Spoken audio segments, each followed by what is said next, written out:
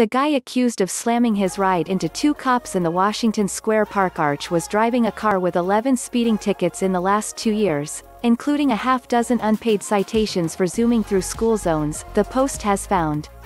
Jeremy Molina, 25, also had a baggie of weed on him when cops cuffed him for plowing his 2017 Nissan Maxima into the arch in a NYPD car with 2 officers inside around 2 a.m. Sunday, police sources said.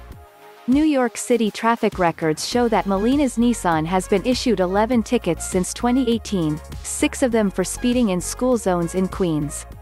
Molina was barreling down Fifth Avenue and failed to turn onto Washington Square North, according to law enforcement sources and witnesses who said he was moving at highway speed.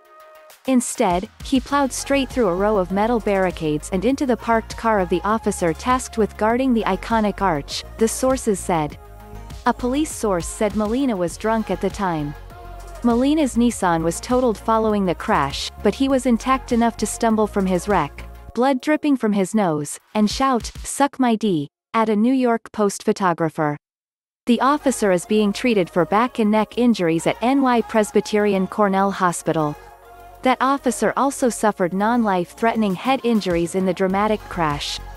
A second officer on the scene refused medical treatment at the hospital, according to sources. The suspect was taken to Bellevue Hospital with a head injury, where police are waiting to take him into custody and file charges.